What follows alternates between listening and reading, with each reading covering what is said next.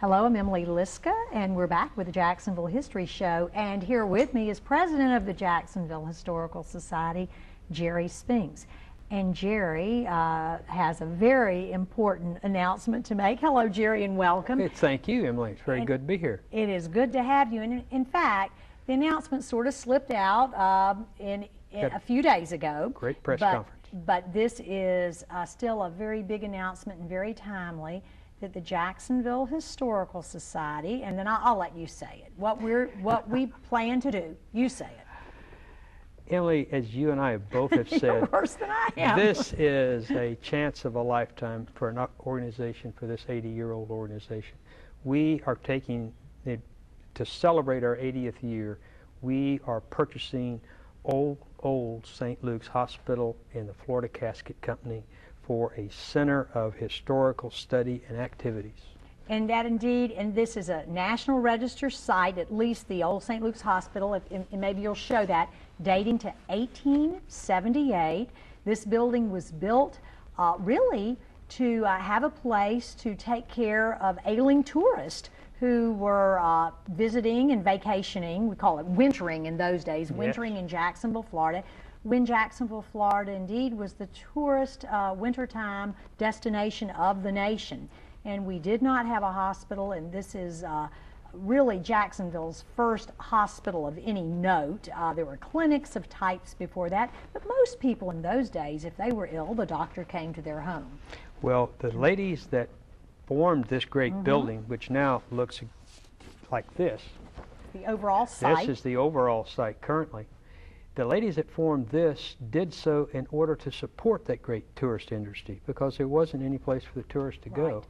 And they were very formidable. They were burnt out 3 times before this structure actually brought to town. Well, there was a fire after the first one, after the building was constructed. And then when you see in the distance, almost adjoining the old St. Luke's, you see what is known as the 1882 Florida Casket Factory. And of course you get a little laugh sometimes when you know that the hospital is right next door to a casket making factory.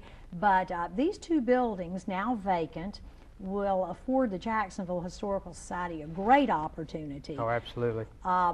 There will be exhibits, there'll be a research center for the general public to study local history, and the Southern Genealogist Exchange, they will partner with the Jacksonville Historical Society. So genealogy research and local history research all in one location.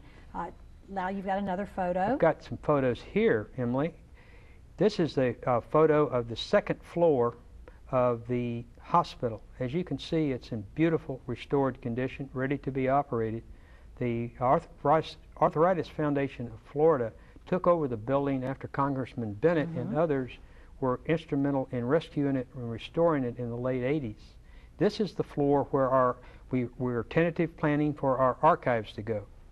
And then the floor below it, which is in this shot right here, is the area in which we will have museum-like exhibits and a real upgrade for ourselves. We are going to have our bookstore, our retail store that will have books, gifts, and home archival supplies.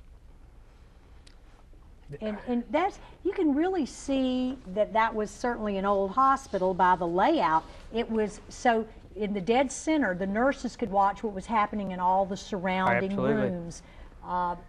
And now we're looking at the beautiful either front porch or rear porch. They're almost carbon copies. We call it the West Porch. That's okay, the overlooking West Porch. Beautiful Hogan's Creek. Oh, okay, which is the creek that stopped the fire and kept the building from burning down. Absolutely, it's very, very poignant.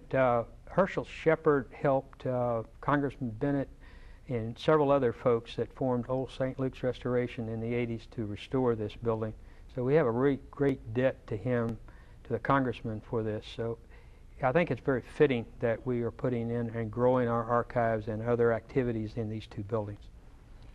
Let me ask you, if I get a phone call when I'm back at my office at the Jacksonville Historical Society tomorrow, I'm getting all the words in, and somebody said, I want to help. I want to help raise the money to secure Old St. Andrews for this research center. You know, what can they do? How can they help? Well, they're going to basically we'll be glad to show them the building, show them our story, and then we'll be taking donations of any size for the various areas to support the areas. We're looking at a first phase of our fundraising, which will be approximately $650,000. That'll help us purchase things. Ultimately, it's a $5 million campaign in order to secure the proper equipment to run the archives and the other programs we'll have in the building, and to properly restore the casket factory and equip the hospital. And I may have called Old St. Luke's Old St. Andrews, but that's okay, because let me just point out, we are currently at the National Register site a block away, Right. Old St. Andrews. That's our headquarters now. And next door to that, the Merrill House, the James Merrill Museum House. And we're not going to abandon those sites. Those are sites that we will continue on with the programs and activities there.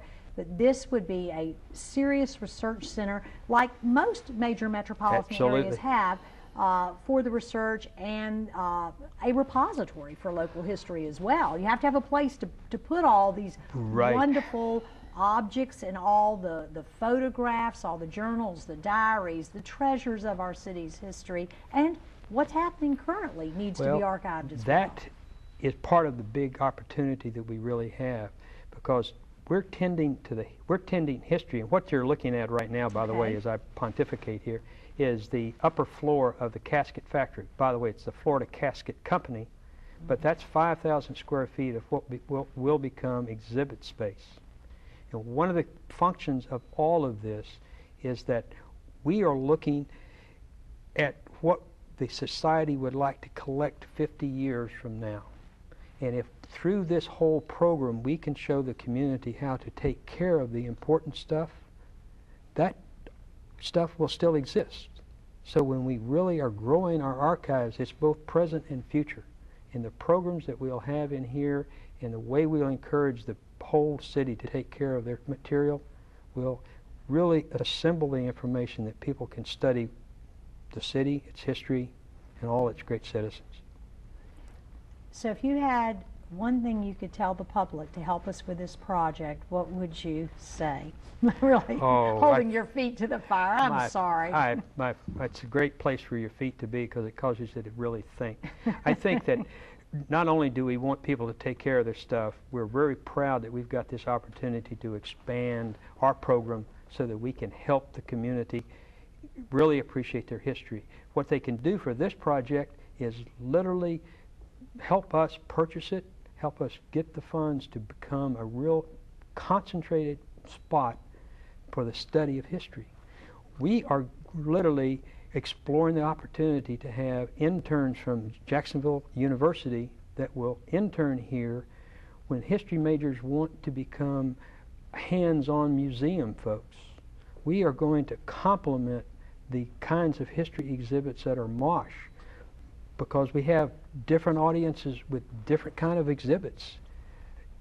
This is such a great way of putting so much material for the public to have in one spot, and that's a whole goal. And it is, and of course other universities such as University of North Florida are participating as well. So we really do have public support on this, and I want to thank all the visitors, all the viewers, and until next time, we're history. Catch us on www.jackshistory.com. Thanks. Thank you, Jerry.